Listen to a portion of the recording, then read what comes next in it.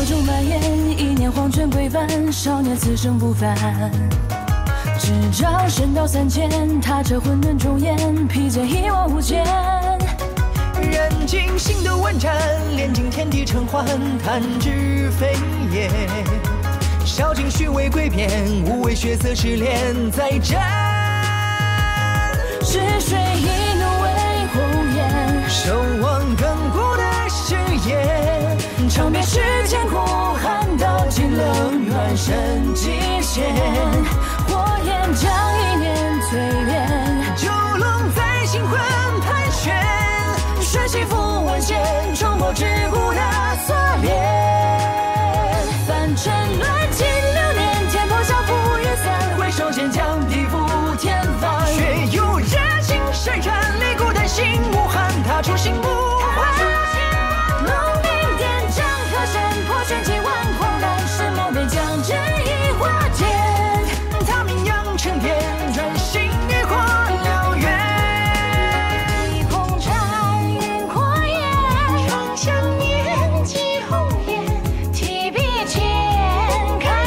虚情似剑，凡尘乱尽流年，天破晓浮云散。回首间将地覆天翻。血有热情闪燃，擂鼓的心无憾，踏出心不换。龙鳞点将河山，破玄机万狂澜。神魔便将真意化剑，他名扬尘天，专心于火燎原。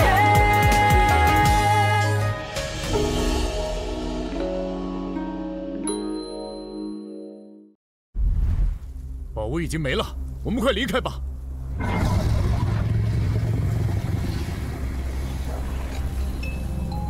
这不是深渊里的那条蛟龙吗？怎么会出现在这里？从那里出去就是通过试炼者之路了。你不和我一起出去吗？不必了，我们还会再会的。还有，记得保守我们的秘密哦。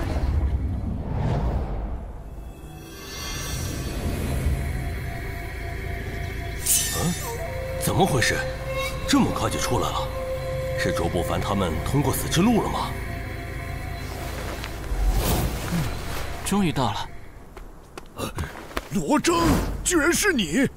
没想到今年是云殿之外的弟子获得头名，恭喜！就罗征一个人，他俩没出来，难不成他在途中斩草除根了？小子，我彩云宗的金巧宁呢？不知道，我们不在一路。不知道？你分明跟卓不凡他们一同进入死之路。莫非老朽的眼珠子长歪了？谁知道你中间做了什么害人利己的事？我确实中途和他们分开了，你不能这么诬赖我呀！这是神丹境吗？好强的气场！满口胡言，看我不教训！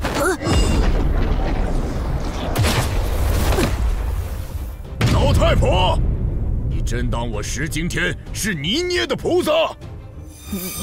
你居然敢跟老身动手，以为我怕你是吗？够了，有什么话好好说。龙婆婆，为点小事和后辈犯难，这还有点宗门宗主的样子吗？废韩长老，我家俏宁说不定就被他害了。我够了，龙小花，这么多年过去了，还一点长进都没有，再胡闹，我就不客气了。我晚点跟你们算账。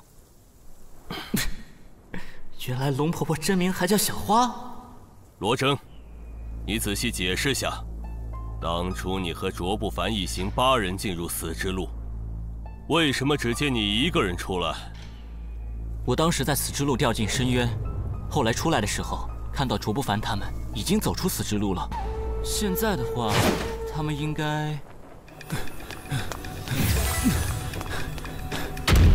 这家伙一仗身法冲得挺快，我绝不能在最后关头让他抢在前面。这家伙真讨厌，我冲个刺他都挡到。不过，我也是有对策的，吃我霹雳弹！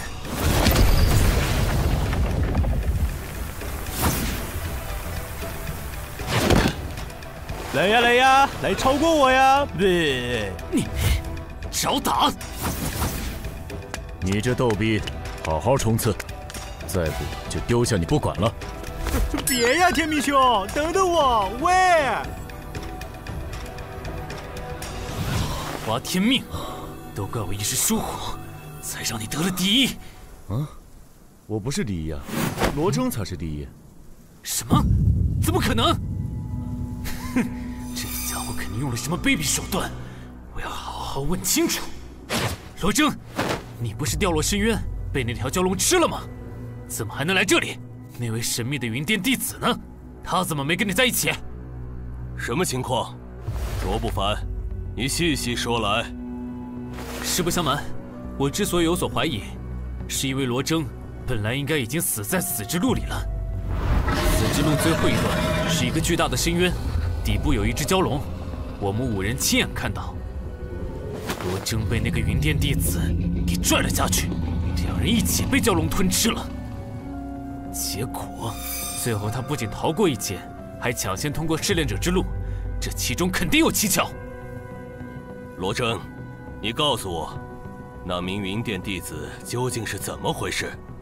费寒长老，恕罗征无法将其中的隐情讲解出来，因为我答应过那位云殿弟子要保守秘密。我知道答应了别人的事必须做到，可如果他冒名顶替，关系到云殿安危。我有证据他是云殿的人，但是他的真实身份也没对我透露。这样啊，那我暂时可以不深究下去。不过还是希望你日后能给大家一个满意的答复。是，没想到费寒居然对这个罗征那么客气，真可恶。不过，也有可能是他不敢得罪云殿其他人，非要问个究竟的话。拜见卓大先生。啊，爹，您怎么来了？哈哈哈哈，不凡，这次是第几名啊？不凡无能，这次只拿到了第3名。什么？才第3？那谁是第一啊？他。